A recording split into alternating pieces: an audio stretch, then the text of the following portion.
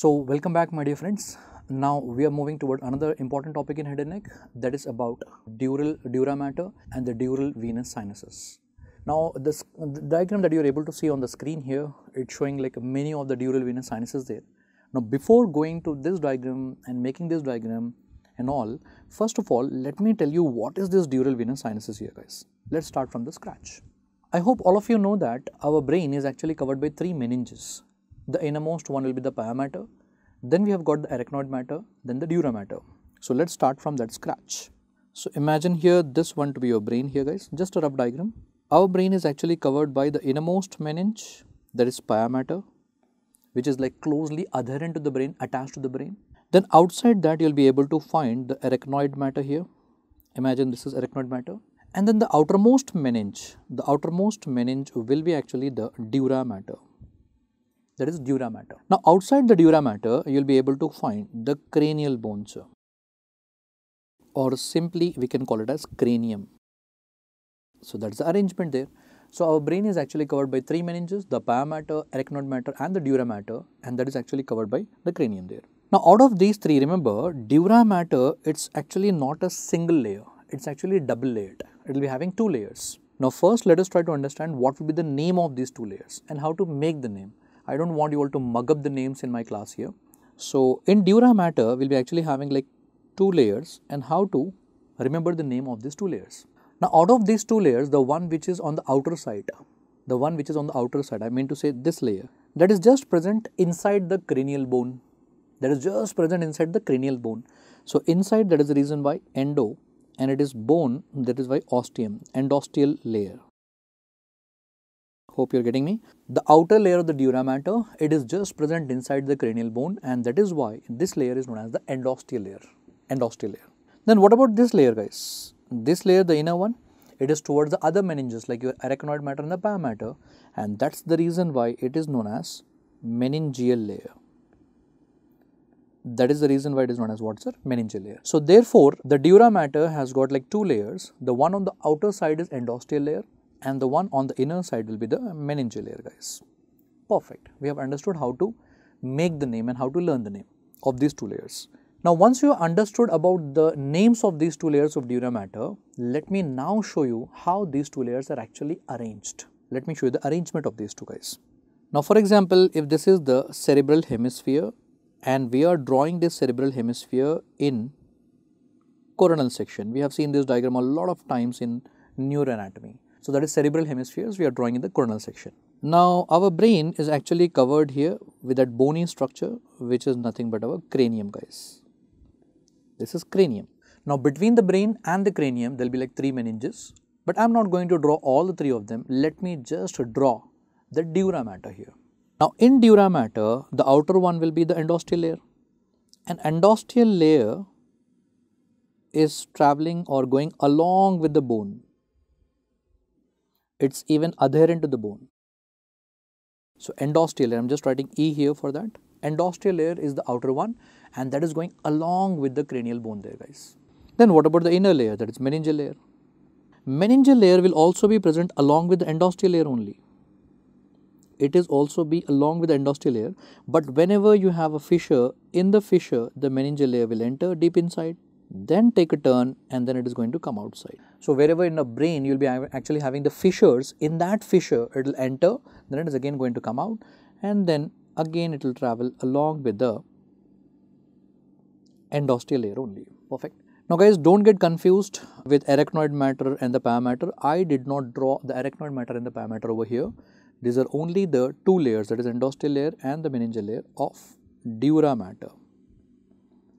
So there is no arachnoid, no pia. Just to clarify, it's only the two layers of dura mater. Now because of this type of arrangement, observe carefully there guys, you are able to find some space here. There is some space formed there. Now this space is actually known as what? Sinus.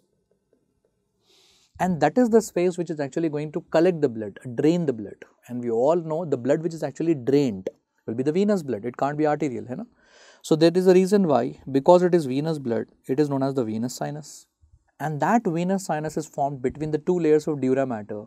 That's the reason why it is known as dural. Dural venous sinus. Hope you have understood the entire name word by word. That's what I want in my class. All my students who are listening to me right now, I want you all to understand the meaning word by word. Dural, because it is two layers of dura mater. Venous, draining the blood, and sinus, it's a space which is actually draining the blood there, guys. That's the concept there. That is why it is known as dural venous sinus. Now, how many dural venous sinuses do we have here? Remember, there are totally 23 dural venous sinuses. There will be totally 23 dural venous sinuses, and out of that, 8 will be paired sinuses.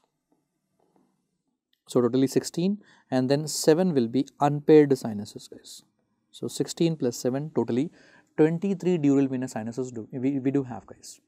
Now, all this, let me show you first of all in a picture here, and then later on, we'll actually even draw that one also, guys. Wow, look at this beautiful diagram here on the screen here, and in this, you are able to see the dural venous sinuses. Now, first of all, let us try to understand in this picture here, guys, and after that, I'll actually make you draw this diagram also, so that everything becomes easier for us. Okay. Now, in this diagram, we are able to see here, first of all, you'll be actually having dural venous sinus exactly in the center of the body here, exactly in the center, and that is known as the sagittal sinus. But we are actually having two of them. One will be superior, another one will be inferior. Let me just mark here in this diagram. I hope you are able to appreciate here. This one will be the superior sagittal sinus here. And just below that, you will be able to appreciate one more, and that will be the inferior sagittal sinus here, guys. That's inferior sagittal sinus. And these two are actually in connection with the straight sinus here. So, that will be the straight sinus there, guys. Okay. So, first you try to understand this one. They are exactly in the center, that is why the name is sagittal sinus, and one is above superior sagittal sinus, one is below inferior sagittal sinus. Now, let us try to see where exactly they are. Like I will show you like one more diagram, so that the orientation will be much more clear to you. So, if you observe now this diagram, I hope you all have learned about the dural folds, the folds of the dura mater like falx cerebri, falx cerebelli, tentorium cerebelli and all those. And in the middle here, we are able to see here, this one will be actually the falx cerebri. That dural fold is referred to as your falx cerebri, that is between the two cerebral hemispheres. The right and left cerebral hemispheres will be actually having the falx cerebri. Now, suppose if this is the falx cerebri, if my hand is falx cerebri, in the upper border of that, you will be able to find the superior sagittal sinus, and in the lower border of that, you will be able to appreciate the inferior sagittal sinus. Okay. So, above you will be able to find the superior sagittal sinus over here. And below here, this one will be the inferior sagittal sinus in the lower border of that. And these two are communicating here with the straight sinus, I hope this is giving like much more clear picture regarding these two sinuses. Now, once you are clear with these two sinuses here, we are also able to see like one more sinus, combining here at this point, and this one coming from below here. This one will be the occipital sinus. I hope it is automatically getting in your mind. Oh, it means that all the sinuses are actually meeting over at that point, and that point is actually referred to as your confluence of sinuses here behind. Confluence of sinuses. Now, after that, once the blood is reaching here, it has to go away from there, and now it is going away from there with the help of the transverse sinus, and that transverse sinus will be taking a turn, sigmoid sinus. Okay. So, this one here you can clearly appreciate, guys. This one will be the transverse sinus taking the blood away from there, and then that transverse sinus is going to take a turn here, that is your sigmoid sinus, and this sigmoid sinus is going to combine along with inferior petrosal sinus here. Sigmoid sinus combines along with inferior petrosal sinus, which is actually draining the blood from cavernous sinus here. Don't worry about that. I will tell you, or I'll teach you in detail about the cavernous sinus. For now, please focus on sigmoid sinus combining with inferior petrosal sinus. And these two will combine together to form your important vein here. This one will be the internal jugular vein. That's the internal jugular vein. This is how it is formed here, guys. Beautiful, conceptual in this diagram here. Now, once you have understood all the names here and their location in this diagram, let us try to draw this diagram here, guys. There are so many questions asked from this. So, let us not take a risk here. Let us draw this diagram. For example, if this one will be the superior sagittal sinus, and this one here will be the inferior sagittal sinus, and they are communicating together with the straight sinus, and one more from where we are receiving the blood is occipital sinus from below. Superior sagittal sinus, and the one below in the lower border of falx cerebri, inferior sagittal sinus, and this one here will be the straight sinus, and from below here this will be the occipital sinus, without any doubt, occipital sinus. And you can clearly appreciate there in our diagram here, all the sinuses are actually converging at this point here. So therefore it is referred to as confluence of sinuses. That is confluence of sinuses here. And then once you have understood about the confluence of sinuses, then what should happen, guys? Once the blood is coming here, all that blood has to actually drain away from there. So let us try to understand this diagram a little bit in 3D here. So that is actually in sagittal section, and now I am trying to draw in the transverse section here. So the blood will be carried away from here with the help of transverse sinus, and then that is going to take a turn, sigmoid sinus, combining with the inferior petrosal to become the jugular vein. So let us write down the name together. This one will be the transverse sinus. This one here will be the sigmoid sinus, and this is going to combine along with inferior petrosal sinus, and finally these two will combine together to form your internal jugular vein. Extremely important. Sigmoid sinus and the inferior petrosal sinus will combine together to form internal jugular vein. So exactly the same diagram which I have shown you over there, we have drawn here, guys. Perfectly done. Now after drawing the entire diagram and seeing the important dural venous sinuses over here, now let us see what are the important MCQs which are possible here, guys. MCQs important here. Now in this, first of all, this inferior petrosal sinus and sigmoid sinus, they are going to exit out of the cranium via foramen. Now what is the name of this foramen? And again it is jugular foramen here, guys. It is jugular foramen. So those two, the inferior petrosal sinus and sigmoid sinus, are going to exit out of the cranium via jugular foramen, and after coming out, those two will combine together to form internal jugular vein. Is it okay? So in short, what I am trying to teach you here is that, yes, already they have been tested in the exam. Okay, what are the structures which are going to pass through this jugular foramen? If you go back and refer to my topic of cranial foramens, we have got like many cranial foramens over there, like foramen ovale, foramen spinosum, and so many of them. Out of all that cranial foramen, one of the foramen is jugular foramen, and there in that topic we have learned even the cranial nerve number 9 as well as 10 as well as 11. The cranial nerve number 9, 10, 11 are passing through jugular foramen, and now you can add to that one even the inferior petrosal sinus as well as sigmoid sinus will also pass through the jugular foramen. So along with that cranial nerves, even the inferior petrosal as well as sigmoid sinus is also passing through jugular foramen. One important MCQ, crystal clear here. Next, another important MCQ here, whenever you are learning about any vein, always you have to be perfect with the formation of the vein, how the vein is forming. So in this diagram we can see here internal jugular vein. Now how is this internal jugular vein forming, guys? It's formed by the inferior petrosal sinus combining along with the sigmoid sinus. There is another important question here. The formation of internal jugular vein, I repeat for the last time, it is formed by the union of inferior petrosal sinus along with the sigmoid sinus here. Perfect. Now there is one more MCQ which is possible here, guys, which has been already asked in the exam. This straight sinus is actually the continuation of a vein here. The straight sinus is a continuation of a vein here. Now what is the name of this vein here? That will be the great cerebral vein. Great cerebral vein, also known as the vein of Galen. Okay. So I'll just put that star mark over here.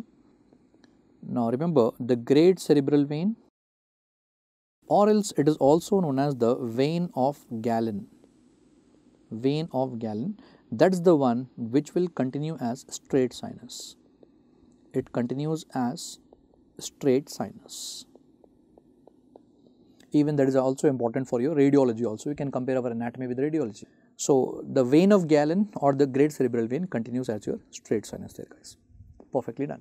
So these are all the important points that you have to know here. Now after knowing all these things over here, guys, the last and final thing that we have to do, out of all these dural venous sinuses, the only one sinus that we have to learn in detail will be the cavernous sinus. So after this, let's go and study about the cavernous sinus right now, sir. Now let us continue with the cavernous sinus. So out of all the dural venous sinuses, the only one we have to study in detail, guys, that is our cavernous sinus. Now first thing, guys, try to understand or try to remember, cavernous sinus is a paired sinus or unpaired sinus. Remember, cavernous sinus is actually a paired sinus. Now if it is paired sinus, then what is the location of the cavernous sinus? Remember, it will be located on either side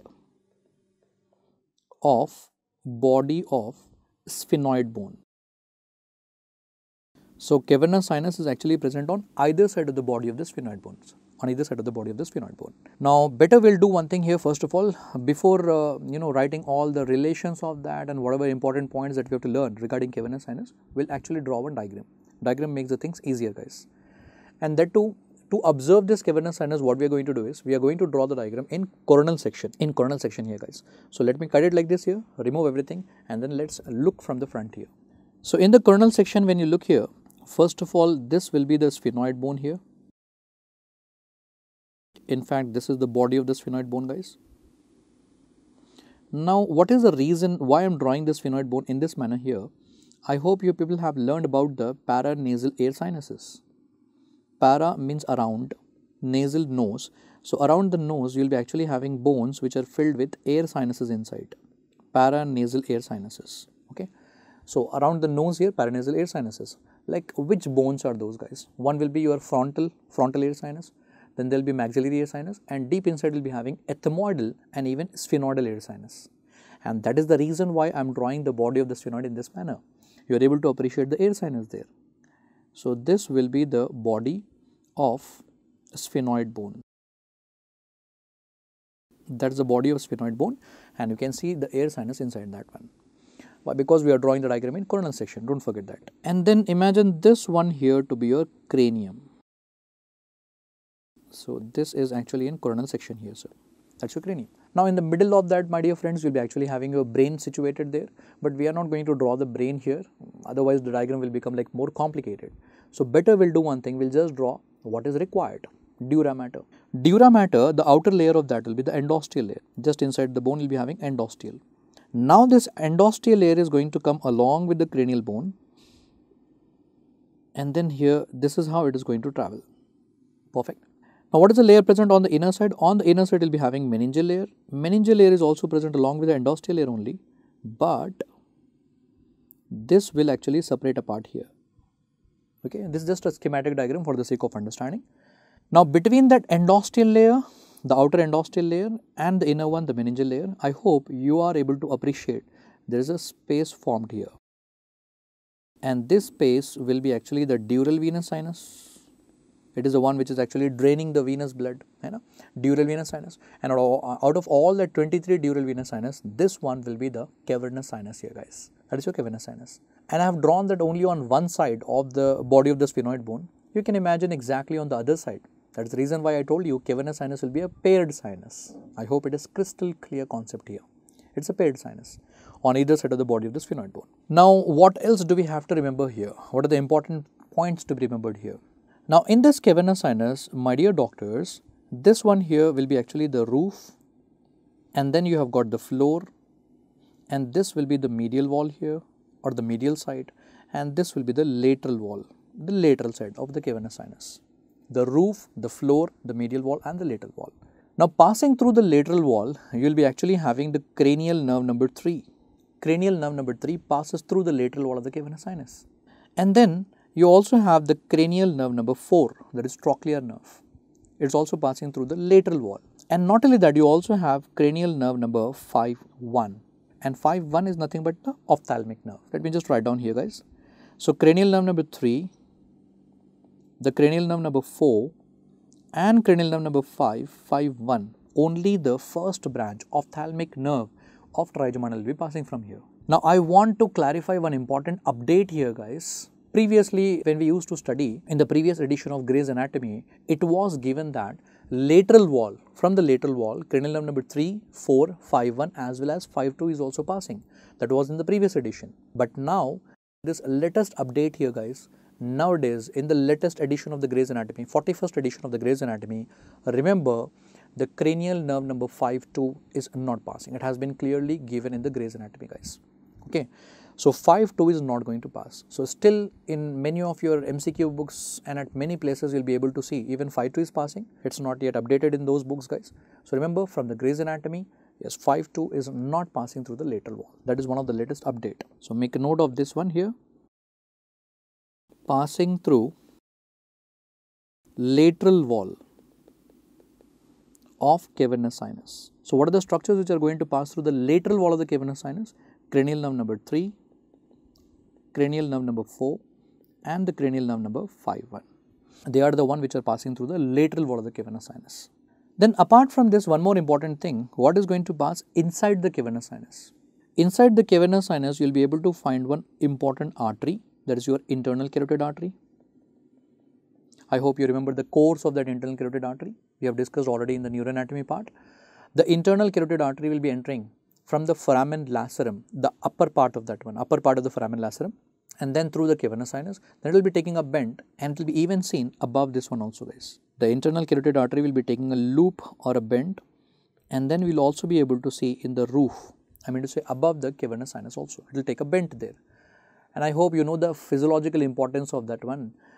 Because the blood is pumped directly into the carotid artery, and that pressure has to be actually, broken down there. The pressure has to be subsided.